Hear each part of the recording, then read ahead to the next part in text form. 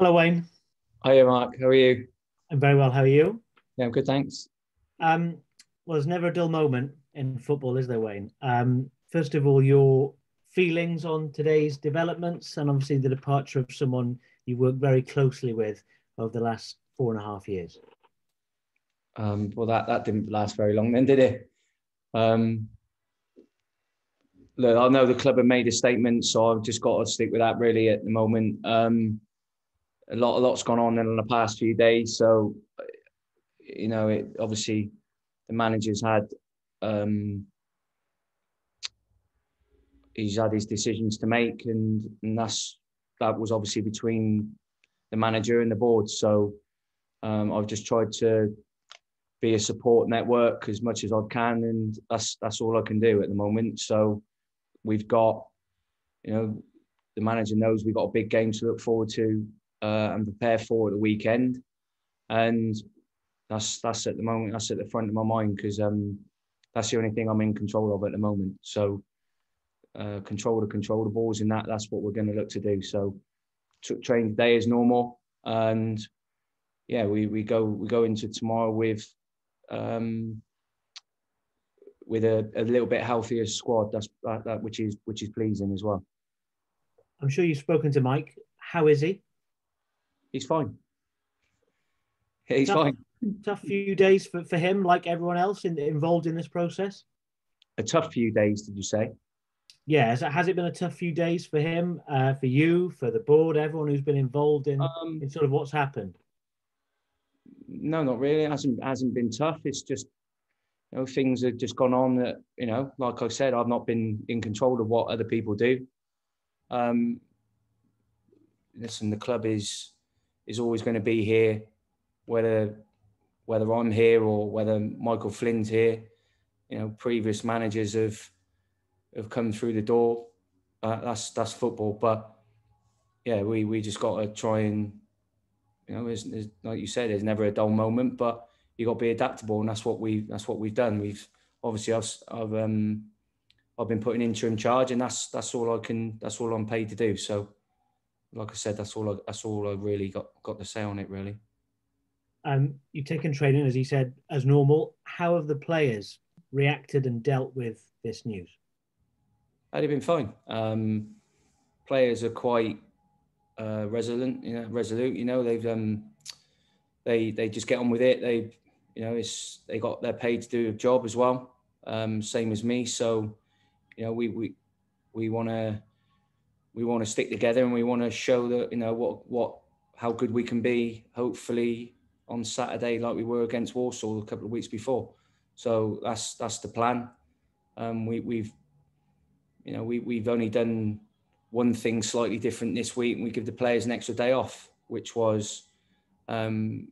felt was needed because we worked them hard Monday and Tuesday, obviously, because we played the Friday night. So we had a little bit of an extra day, but we've been able to then give them the time off in the build up towards the game, towards the latter end of the week. So that's been hopefully that's worked well. They look fresh today.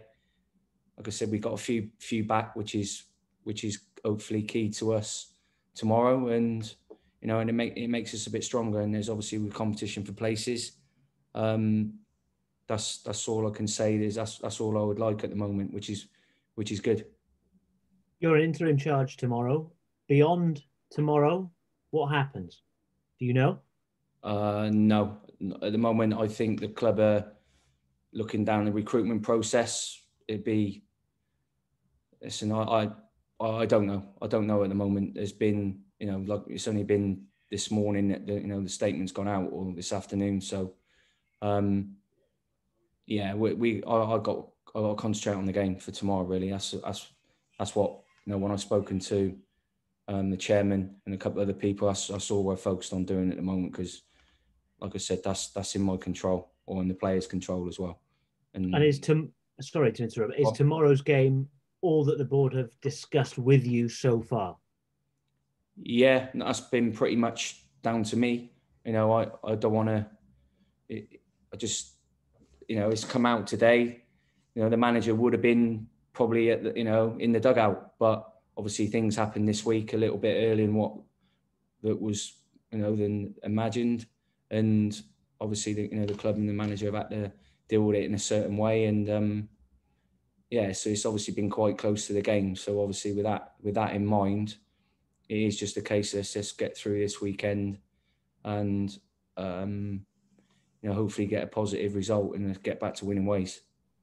So the plan all along was for Mike to take charge before this news came out. So the fact that it's come out early, has that affected your preparations at all? No, not really. Just talks have been ongoing. That was also, it was a case of let's just, like I said, the players had the extra day off. Friday was always going to be, the tactical day that we do, and that's not changed. So the players are just prepared as normal, really. And you'll want to win any game, but given how long he's been here, how strong a connection Mike has with this club, the players must be determined, or doubly determined, to get a victory for him tomorrow to sort of give him that send off. Yeah, I hope so. Yeah, this we want to win. That's it. We're at home. We're against a team that's going to have a different type of challenge to certain other games, and we got to be prepared for that. So it's not going to be an easy game, and there isn't in this league. There's no easy games, and like I said, if we can just put the performance in like we did against Warsaw a few weeks ago, then everything will be okay. That's fundamentally we need to win, and the players need to put in a shift in for the club. So and the fans, that's got to be the most important thing at the moment. You've worked really closely with him since that first game at Crewe in March 2017. How big a hole does his departure leave at Newport County, do you think?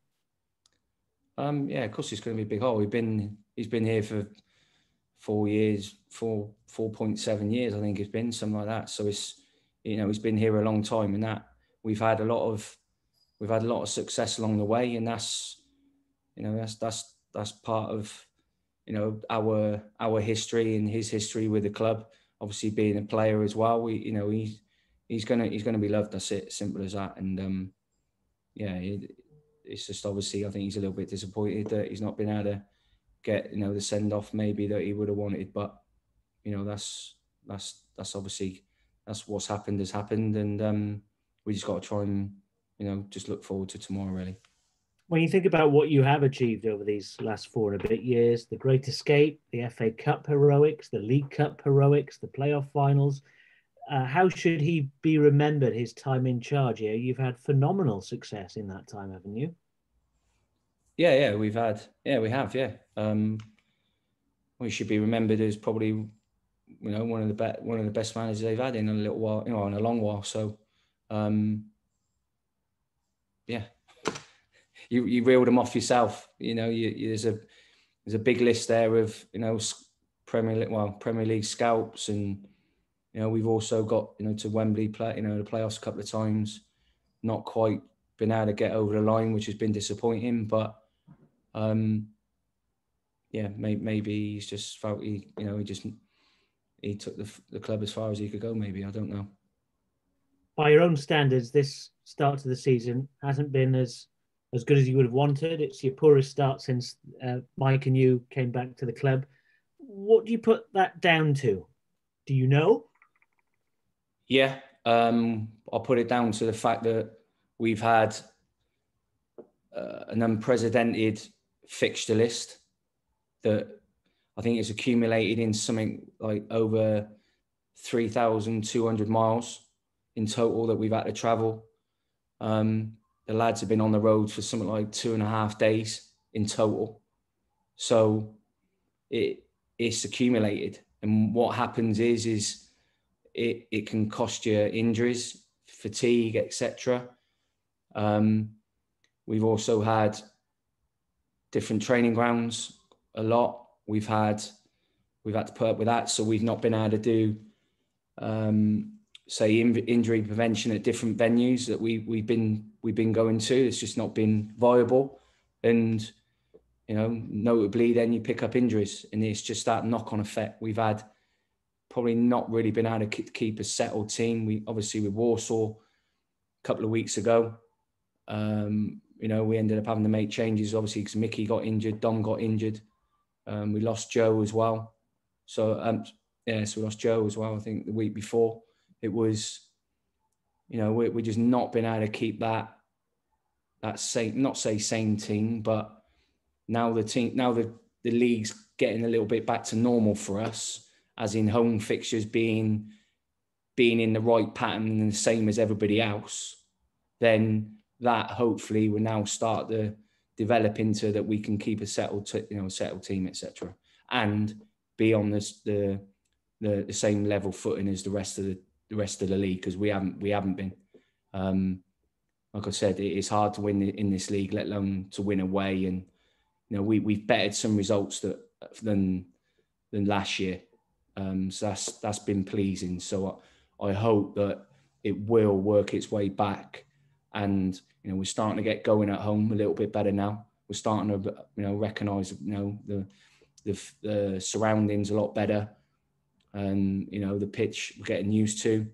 So it's little things like that should have been done a lot earlier in the league, but that was the hand that we were dealt, and we've just got to try and hang in there. If we win tomorrow, then it's another positive home win, and it keeps us just in behind the pack, really. And hopefully that all them away games that we've had at the front end of the season will come back to be a benefit to us later on.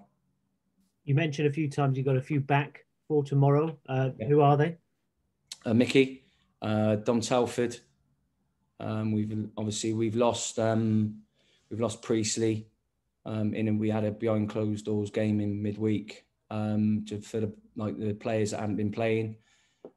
So that's a blow. Everyone else other than that is good to go. And what's Priestley's injury? He's got a grade 3, I think, tear in his knee. So it's more of a long-term one. So it'll be a couple of months, I'm afraid. You just listed all the things that have gone against you. There's a blow that you really could have done without. Yeah, listen, that's it. Priestley's got a bit more of a physical presence for us as well, so we will miss that. So yeah, I'm gutted for him, because he's a good lad. He's fell out of the team a little bit, of late, but he's worked hard in training, and he gets on with it. It's disappointing. So that's the bit of bad news, really. But positives that we've got, Mickey back and Dom back as well. Last couple then from me. You're in charge tomorrow. You said you're not really sure what happens beyond that. Are you interested in being in charge for longer? So I haven't really thought that far ahead, if I'm honest with you, Mark, because a week in football's a long time. I've said it for years, and I've ended up being in it for nearly 25 years. So I've been here a long time, on 2 separate occasions as well. And you always think that, you're 5 games away from the sack or whatever it may be. So it's one of them. I don't look too far ahead if I'm honest with you, and that's how I'll always be, whether I'm in charge, whether I'm not in charge.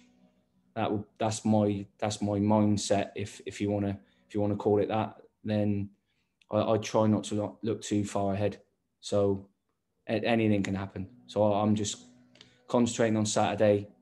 Old cliches, but I just want to generally just get through Saturday with a win, and then hopefully we can then look forward to Bradford the week after we're at home. And like I said, we got a free week with the players as well next week, so we can start going. Hopefully trying to get back-to-back wins at home, for instance. That's going to be a next target for us, and hopefully then just sort of keep us at the top end. You're already talking about Bradford, the next game. Will you be in charge as long as you're needed to be? Well, unless I'm told otherwise, yeah. Unless I'm told I'm not wanted here anymore, then that will be. I've got a contract till the end of the season. Until I'm told otherwise, then that I will do my best for the football club like I always have. So that will not change. That's my mindset from whenever I've been here, whether I've been here as a player or as a, first team coach, assistant manager, interim manager, whatever you want to call it. So that's anybody that knows me, they know that's what I'm like. So yeah, I got to look one game ahead at least, because it gives everyone an opportunity to try and build on something. But we've got to try and win Saturday. Fundamentally, that needs to be done first. So that's the most important thing for us and for me. Thank you, Wayne. Good luck tomorrow. That's all right. Thank you. Hey, Wayne. Beth from ITV. You're right. Hi. Looking at the league table, there's only 2 teams in the whole league who haven't lost a game in the last 5, and that proves how just difficult this League 2 table is. Yeah, I think I said it a few weeks ago that the league's going back to type. I think Cheltenham last year, I think they lost 12 times and they won the league. I think in previous seasons it's possibly even been around that or even a little bit more. So that if you the league, that shows how tough the league is. You can lose pretty much 10 to 12 games and still be promoted. That's fundamentally how the league works out. And there ain't, like I said earlier, there's no easy game. Don't matter who you're playing. Obviously, I think that home advantage is now starting to creep back through. So you're probably starting to see a bit more of a swing on it. Whereas the year before it was the away teams that did better because of the no fans. I see that now flipping back. So it shows you what a tight league it is, and that then back-to-back wins.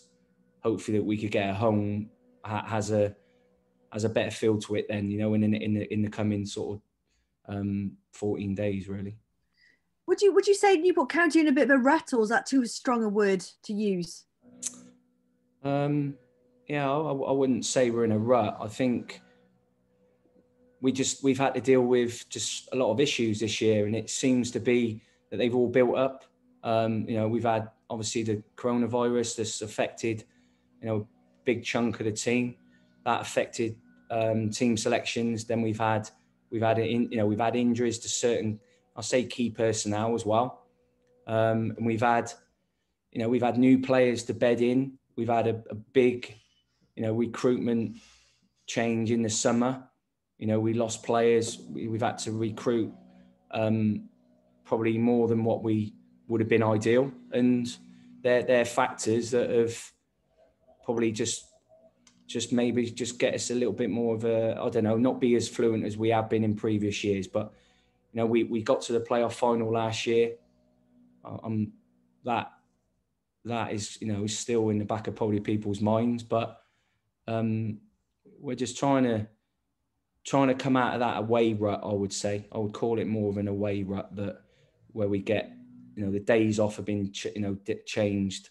The travelling arrangements have been different.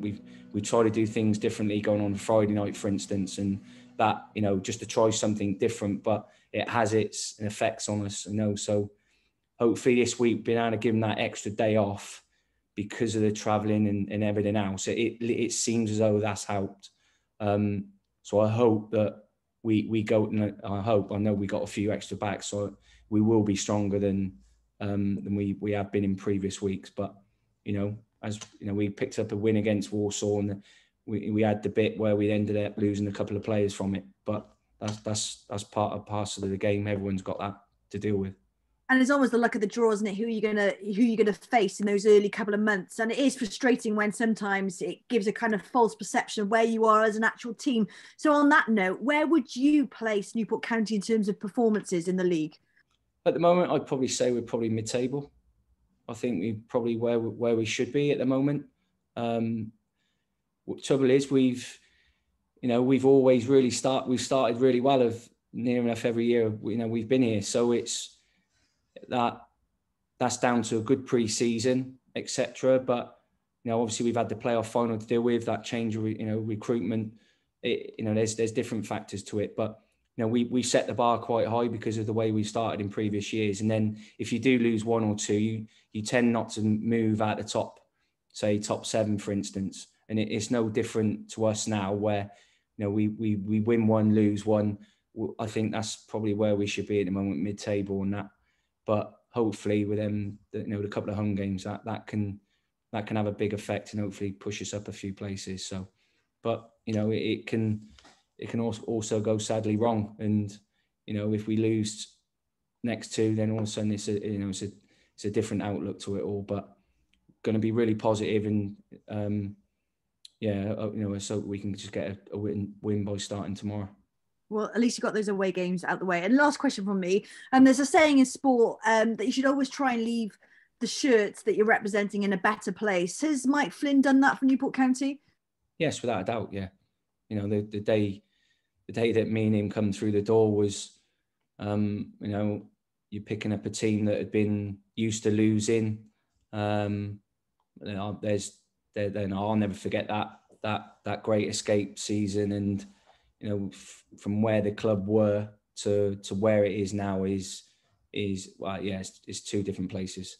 So there's a lot more money in the bank for sure as well, and that's always helpful, because that has an effect on everyone around the building, staff, what equipment we can get in. We've improved them areas. The club is in a far, far better place, and that's credit to him. Listen, good luck tomorrow. Let's hope you get that win. Take care. Thank you. Thanks, Beth. Wayne, Chris. Obviously Flinny stayed for the rebuild, 15 new players, and you still feel this is a side that he was hoping to go on a winning run before Barrow, and you still feel this is a side capable of getting right up there this season? Yeah, I think if we can keep everyone fit and we get our best players out on the pitch, I think we can. So, but at the moment, we've not been able to do that at the moment. So that's going to be key for me. Keeping the key personnel fit and hungry as well. So that's going to be the key to us doing well. But we've obviously got other players to come into that. We've got Jake Kane, who's got quality. You've got Ollie Cooper. They come in from obviously other clubs, and we want to sort of bed them in. We don't want it to be where it's a bit stop-start for everyone. That's not how we want to do it. Disappointed at Barrow because we were in control of the game. That was what was disappointing with. We've looked back at it. We've dealt with it as we normally do. Analysed it as much as we can, and we're just trying to get a little bit of a run together, and that starts hopefully Saturday with a home game. Because Flinny mentioned that you can't keep having reactions to things, can you? That's the key this season. It's been a bit up and down, hasn't it? Very up and down. Yeah, but it's like Beth said, it's like that for it. It's been like that for a lot of teams, not just us. The only ones that probably, put a little bit of a run together is Forest Green. So, good luck to them. But it's a tough league, and going away from home is always hard in this league. So, even at home, it's still tough. We've only had the one win. It was late winner, but we've had we played late in Orient.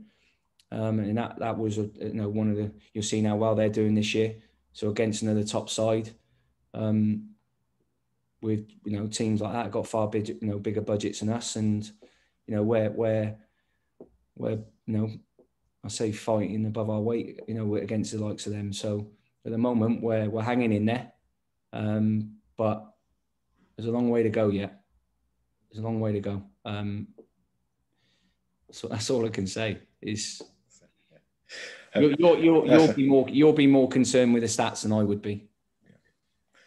Well, I'm a bit optimistic with this, and comparing it to last season, it's up. It's unusual for you to be optimistic. Exactly. That's it. In terms of optimism, Mickey and Don back. What were their blows? Were they just clearly were just niggles from Walsall?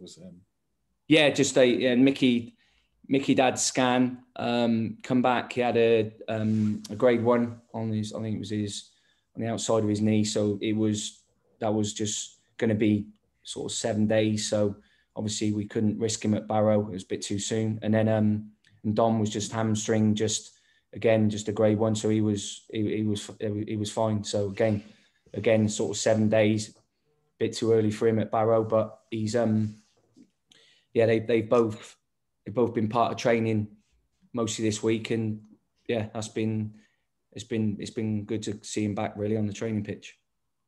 So finally, what about Scunny? I mean, they were poor here last season, but what they?